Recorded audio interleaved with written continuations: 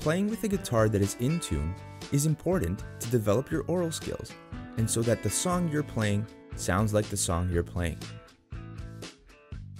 You can buy a tuner at your local music store, or you can download a tuning app for free on your tablet or smartphone, like the one I'm using here. It's called Guitar Tuna. Place the tuner close to the guitar, so when you play the string, the tuner can pick up the sound. Then you're going to play the first string and turn the corresponding tuning key until the cursor lines up in the middle of the screen and you see a green check mark.